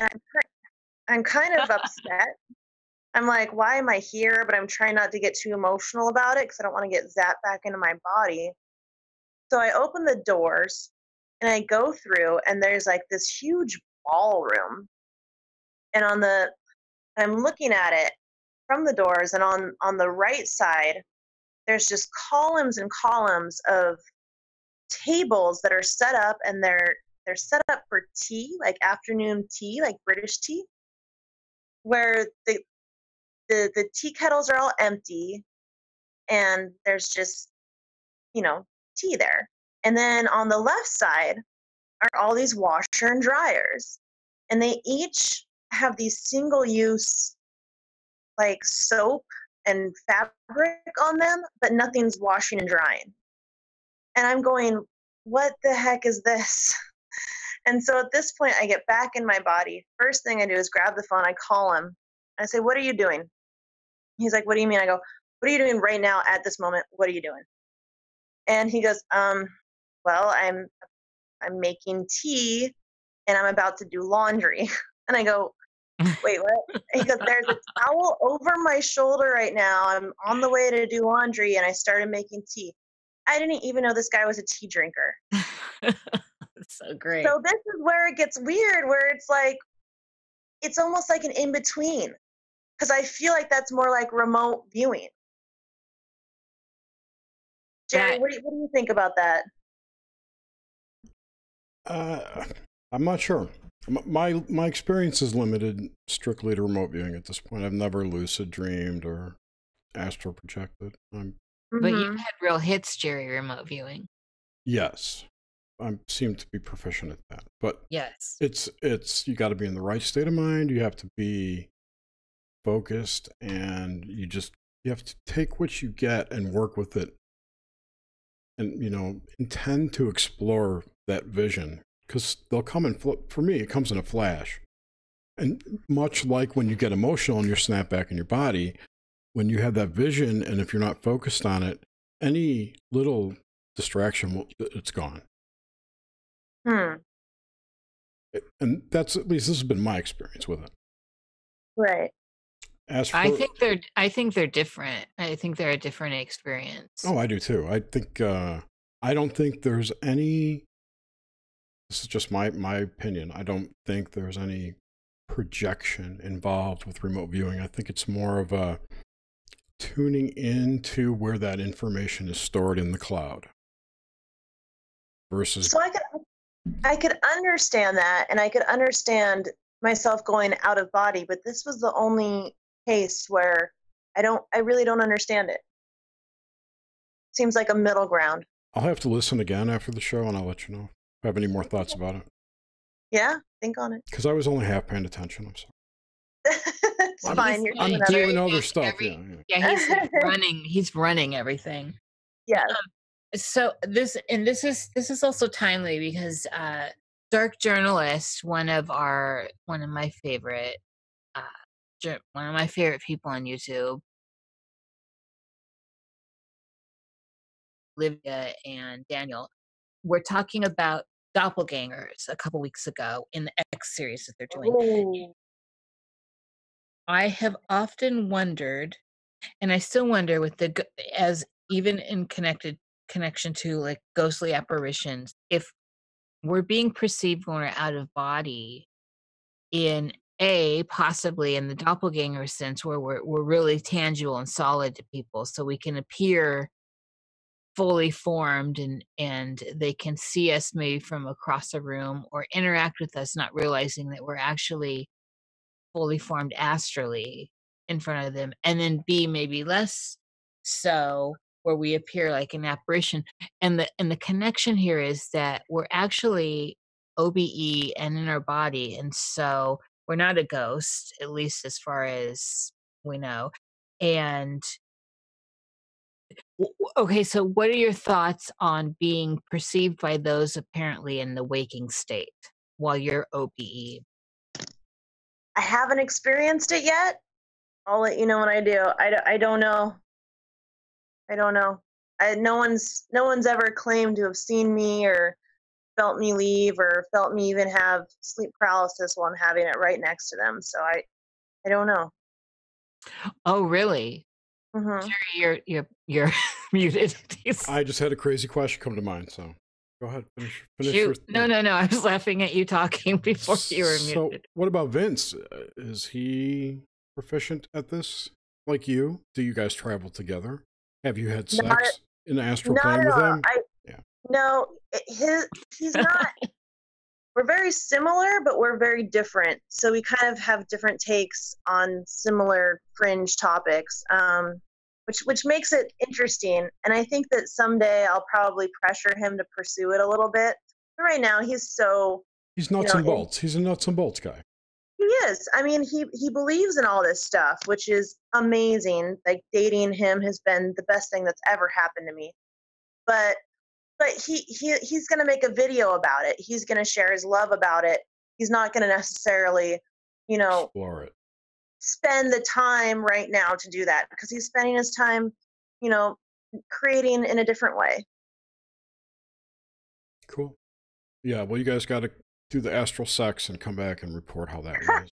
Oh my God, yes. Relationship goals. Absolutely. Right? Absolutely. That on the list. Hmm. Let's see. Okay, so what are your thoughts then on actual, so this has kind of been a theme throughout actually with you, even though I don't know that it it seems to me to be a theme with the information you're getting from the ethers. What are your thoughts on the process of death and dying? And so you talked about a little bit with your grandma. You asked her this, and she Hmm. gave you that. But where you stand right now? How are you feeling about it? What goes on? Personally, I can't wait. There's no thought in my mind that when you die, it's not going to be amazing. I think it's going to be a crazy adventure, even more so than what I experience when I'm out of my body. It'll just be amazing. You'll have all the control that I don't have right now that I strive for. Um, and I feel like when people die around me, I I'm sad, but I'm sad for myself. I'm sad for the loss, the physical loss, like we were talking about earlier. I think before we went on, but I'm not sad for them. There's never a point where I think, oh, they died so young, they could have done so much, or they had so much more to give. Those thoughts, I don't understand them. I think that when people die, it's simply a, a grief into ourselves, but I feel nothing for that person except for joy. Yeah, that's always how, especially with humans. That's exactly where Hmm. I've always been with it. It is. That's why I think sometimes I seem stoic to, like, if it's a social circle or family, when it's someone we know close, and I'm not broken down by it. Right. So yeah, I'm with you on that. What do Yeah. you I love your stance, by the way. It reminds me of Montana Jordan. She's always yay death. Oh, yeah. That's like her Yeah. hashtag. It's Love so it. great. I feel that. Yeah, for sure. And I think that also sets you up for some work that I think you'll be doing in the future around this area. Clearly, you're Yeah. getting those messages. So Hmm. that I can't wait for updates from you. Yeah, that would be fun. I feel like things change, every year. New things happen. It'd be fun to come back on at some point. Yeah. Do you okay, so in dreams, or okay, so in any of these states, deep water, and this is something I'm just interested in general. What do you have any experiences with deep water? Anything going on with deep water? Things in water? I have a reoccurring dream where there's a certain swimming hole that I have, and I know how to get there. And sometimes there's belugas there, and they're different colors. There's like 4 of them: Mm-hmm. purple, blue, pink. Don't remember the other color, but yeah, that's it though. I'm not really into deep waters. Even watching it on TV kind of makes me nervous. Like I want to hold my breath in a weird way. Oh, that's interesting. Hmm. So we talked a little bit about space and all that, and we talked about it in relation to OBEs. But Hmm. what about in general dreams? No space dreams. Nope, not one. And also in this kind of in the dream realm and not the OBE experience, do you still get fear dreams that aren't related to, say, that you can directly relate to anxiety in your waking life? Oh yeah, I mean, just 2 days ago in my dream, half of my gum of my, those teeth dreams, except it was my Yes. gum, and I was just holding it, thinking like, is someone gonna put together my gums? So oh yeah, those kind of dreams, yeah, all the time. Okay, yeah, I just wanted to knock some of that out. Hmm. I used to have a ton of teeth dreams like that I was losing my teeth, and I just started losing my teeth. Like all of a How sudden long after ago, that. Jerry, were you having Problem these dreams? solved. Yeah, yes and no. What-ish? How long ago? How long ago were you? Yeah. 10 years ago. Okay, interesting, because you did lose that one too, but Lost a that's bunch. 10 years later, so Yeah, but it could be a result of the molars I lost from all the. See, I was grinding my teeth in my sleep. That's what was happening. So, Hmm. and I found out too late, but I think those dreams are related to my grinding, and it's kind of messy. Hey, Ooh, if you keep grinding your teeth, they're going to fall out. So yeah. Hmm. don't grind your teeth, interesting. everybody. No, I know, Children. I'm a tooth grinder Ugh. in my sleep too. Terrible. So, also, and then before we get questions from the audience, sleep paralysis stuff. So you've mentioned it a few times, but we never actually honed in on it for a second to suss out anything. So I'm looking for kind of the general experience for sleep paralysis for you. Shadow people and demons definitely wanting something from me, and I've figured out through years of dealing with them to just, I mean, as cheesy as it is, you think love, you shoot little love beams, you tell them they have no power over you. It works. It works every time. And before you got to that, before you came to that realization and praxis of it, did you have any bad experiences where they were actually feeding upon you? Um, yeah, yeah, I think so. I've definitely woken up from one like sucking from my lips, and feeling the most tired I've ever felt the next day at work. I just couldn't. Oh, Also, wow. oh, it was awful. It It was a was awful. That's Like it I was a felt, Dementor. yeah, yeah, it felt like that. that's pretty classic. We here at Yeah, Nox Mente do recommend that you kill these things and eat them yourself. You consuming them, you'll absorb their energy, and that's definitely our recommendation in all cases. oh my god, Absolutely. Ren Collier does that. He beats them up and eats them, he just absorbs them. that sounds scary to me. I don't want that in me. He did it, that show's really great.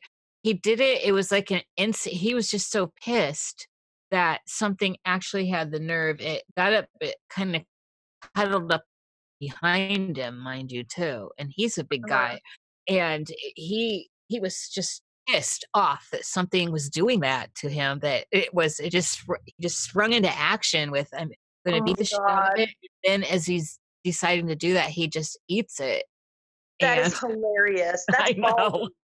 That's ballsy. My hat off to him. That's crazy. Well, the thing is whatever works. So Yeah. you send love to it and to them, Hmm. and they go away. Ren eats them. Yeah. The thing is, we don't need to fear them. Exactly. Yeah. However that works out. Yep. I think, do we have questions? Yeah, we have one question. I haven't looked Chat. I do have one from before though. Does alcohol affect your astral travel? If so, how? I would love to say no, but I think it makes it better sometimes. And this is something that I never hear in the community, but it for me it makes it so that I'm not quite asleep. I'm a little disturbed. So if I have some alcohol before I go to bed, my sleep patterns are a little off, and I'm a little more conscious of that. So I actually OBE a little bit better after a few beers. Do you? So we're in a state where this is legal. So marijuana, do you engage in that? No, not since I was younger. It doesn't appeal to me. So when you were younger, did it affect your dreams at all? Nope. Yeah, see Oh, that for me also, it had no yeah. there's like this myth that it you don't dream or you don't have these experiences, and it never affected me. I And have a friend that purposely smokes marijuana because he says he hates his dreams and it cures him of dreams. It never affected me either, but it works for him. yeah, it's just interesting that there's a overlaying like there's a grand arch of a statement where it's like you just if you smoke you don't dream, and that's Yeah. bollocks. I think people are feeding into that. No, we live in a placebo-based reality, okay? If you believe something that strongly, it's going to be true for you. Mind Yeah. and stories, yeah. Reality is subjective. We live in a placebo-based universe. Go with it, folks. Sabrina, you've brought the most OBE stuff. Congratulations. I mean, you have Another question. really, I am just wanting to thank her for this. We haven't had, this is almost a full show on OBE stuff, and she has many more stories, I'm sure. I do. Do you mind if I use the bathroom real quick? Yeah, No, go we could on. do And it. we'll get. Okay. Yeah, You guys chat.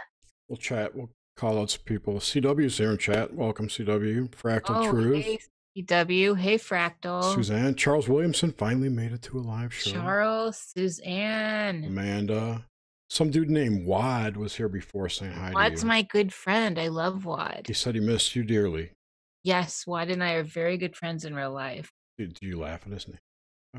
I thought it was not real when I first met him, and it's really real.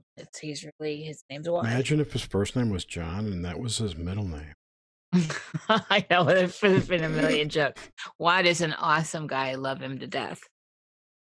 Is my Darcy out there? Darcy's here. Yes. Yeah. It's been a good turnout tonight. Thank you, everyone, for coming.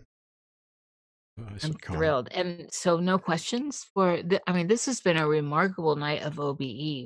Jerry, when have we talked this much about OBEs? Rufus Cat. Yes. And Ren. Right. So, and also I do want to stress that on the difference between Sabrina and Ren. These things that people get caught in that they think are in control of them, we have the power over them. Absolutely. It's probably true that they're part of you. Yes.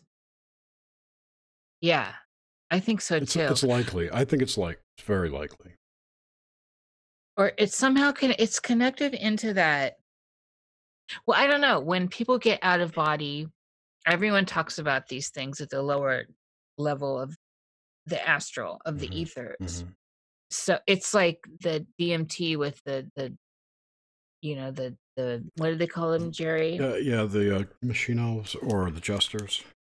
Right. So there's a lot of chatter that is coherent between peoples across cultures and stuff about this. So there's something to that. Well, if you've got people, if you've got different groups of, say tribes, right? You've got those tribes that speak different languages. One way that can all communicate is in a common symbolic space. And maybe that is the unity dream time that many cultures talk about and that people say is coming back. So hopefully, I just want us to have more of these experiences together in small groups and in bigger collectives. And, and it starts personally, but we can all do this, people. Right. Get out of your body. Get away from the 5G. So I personally have questions. I wrote down, I forgot. So in your Reiki practices, have you, your master, you said, so have you ever seen a gray soul leave a human that you're working on? No. Or a gray entity rise up out of? No. I live in a really kind of run down old apartment in Seattle. I don't have many people coming in for a physical practice. Okay. Besides people that I know. Okay. Otherwise, I just do it, distance, and no, I haven't had the opportunity for that. What's going on? Should I be prepared? If you set up your own practice, absolutely, because you're apparently a beacon for these energy demon things, whatever they are. They appear as grays. That just seems to be a common parasitic entity form, I think. That's what we're looking at there. They're around, Sabrina. Multiple people talk about them, practitioners. Yeah. And you're the first Reiki master I've talked to that hasn't seen one. Oh, I'm very new. Oh, okay. Okay. Well, I hate to front load you on that, but you're going to be seeing them. They, from what, this is my opinion, my determination, that they are the attachments. And because you have that sight, if you will, you can see their form, or you interpret their energy as that form. Mm-hmm. But they're just, parasites. Yeah. Yeah. Well, different people call them different things. I mean, I've heard, right. Some people refer to them as basically gray aliens, gray ETs. Mm-hmm. So, I mean, there's just the whole spectrum of people's, of the human experience. But see, here's the thing. This is what I've been thinking about lately, is that the gray form has been seen even in cave paintings going back, tens of thousands of years. So that form has been around. They've got the Ant-Man of the Hopi. Same sort of the big eyes, round head. Maybe these archetypes have a visual pattern that we associate with that energy. If you think about how people talk about how consciousness works, that we're projecting, and we're projecting this out, and there's an energetic field in front of us of information, and we interpret it. Our brain, converts it to visual and sensory feedback, right? Mm-hmm. So what if in our library of images, for whatever type of energy they are, is that gray form? So, it's just kind of hardwired into us. It could be even that they're part of our DNA. So and it's just a way to communicate the same feeling to different people. Exactly. Yeah, that's interesting. Yeah. Sorry, I got thoughts. Mm-hmm. I like those. I have a lot to chew on. It. And then my last question was, have you done DMT, ayahuasca, any of that crazy shit? No, okay. I used to do LSD when I was like 16, 17, and I'm pretty much just done. I asked a friend because, DMT got pretty popular, and he was telling me that he did it. And I'm 35, and I said, do you think I should do it? And he quoted somebody, you probably know who said it, but he goes, Sabrina, you picked up the phone, you got the message, you could hang up. And I was just like, all right, that's fair. Yeah, I feel like I kind of experience a lot of what I hear from DMT experiences anyways. So I'll leave it alone. The people that I've talked to that are really, super excited about it are ones who have healed from it. They actually get that psychological healing that they need during that experience, wherever that is or what is. Yeah, it's. Oh, I think it's a wonderful thing for a lot of people. I don't think it's something. Those are people going in. Yes. Yeah. Oswald Spengler says he thinks Timothy Leary said it. What's Oswald say? Hello, Oswald, by the way. That Timothy Leary. That's a quote by Timothy Leary. Oh, yeah, Timothy Leary. Yeah, there you go. And apparently you have the energy warrior S voice tonight. Says BB. I don't know what that means, but I'll take it. You're hell on wheels in the astral. Nice.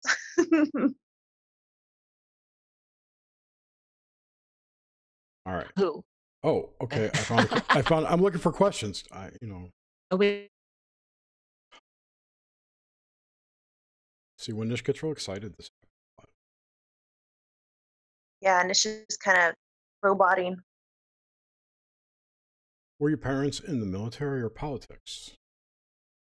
My stepdad was in the military. Did you ever live on a base? Yep. As a young child, from younger than 7? 3rd to 8th grade. So yeah, right around younger than 7. Yeah. Interesting. Yep. Bowling Air Force Base in DC. My stepdad was Secret Service for Clinton. Were you part of the TAG program or the special, what they call talented and gifted programs or anything like that? No. Special school clubs? No missing time or anything? Those seem to be a hotbed for military programs to get kids into, psychic shit. Yep. No, none of that.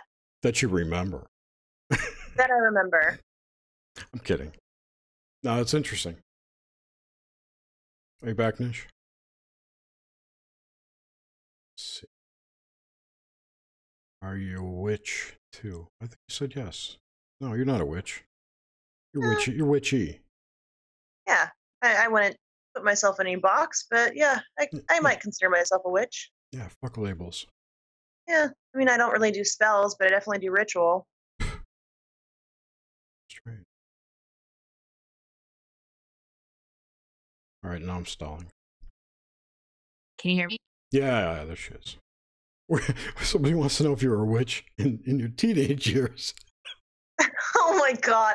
Like, I've never heard that before. Awesome. All right, I'm done. I grilled. All right. Oh, she dropped off again.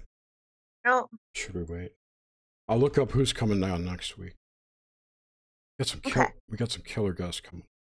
Oh, she's back. Hear me?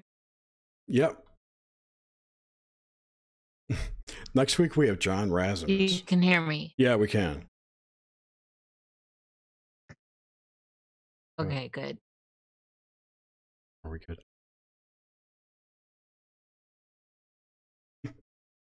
All right. Well, Nish says goodbye. This has dropped for me 3 times. You're too excited. You two have something going on. Cut it out. At least it was towards the end. That's okay. That's true. Yeah, we got a lot of good stuff in there.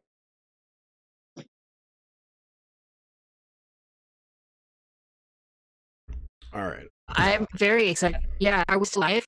Me?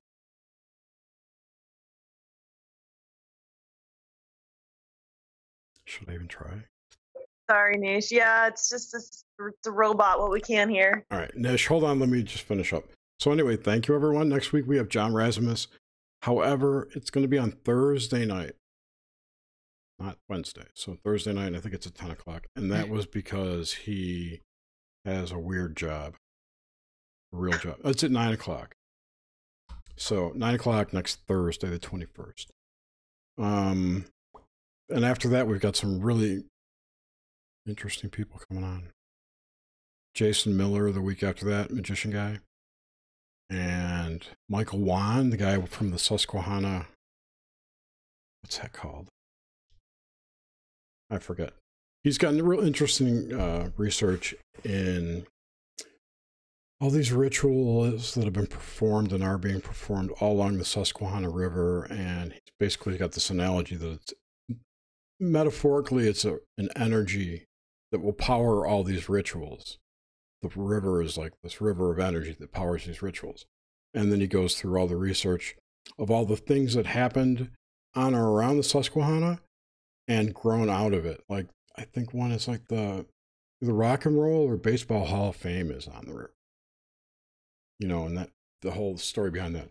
Interesting dude. He's been on the Higher Side Chats a few times if you've ever listened to that show. Anyway, cool guess. Okay, screw Nish. She's done, I guess.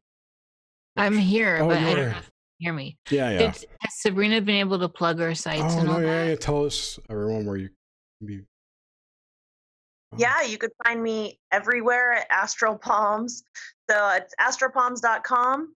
And then all the major social media sites are Astral Palms. And yeah, check out my website and get a healing from me, or just watch my YouTube videos where I explain more detail on how to actually do this stuff. And all of those links are in the description, and also they'll be in the show notes on the Discord server and in the podcast. Let's see. Thank you so much. It's been fantastic talking to you. It's been seriously fabulous. I hope so fun. Yeah. Honestly. You warned me. Sabrina warned us early on that this stuff. I've not ever been kicked off of Nox Mente this many times. No, you haven't. That's why I was like, what's going on with you guys? This is crazy. All right. Okay. Do you have anything else to say, Nish? No. Thank you, everyone that's in the chat. Thank you always, of course. Yes, thanks. And we'll see you all next week. Yeah, thank you guys so much. Anytime. Have a great night, everyone.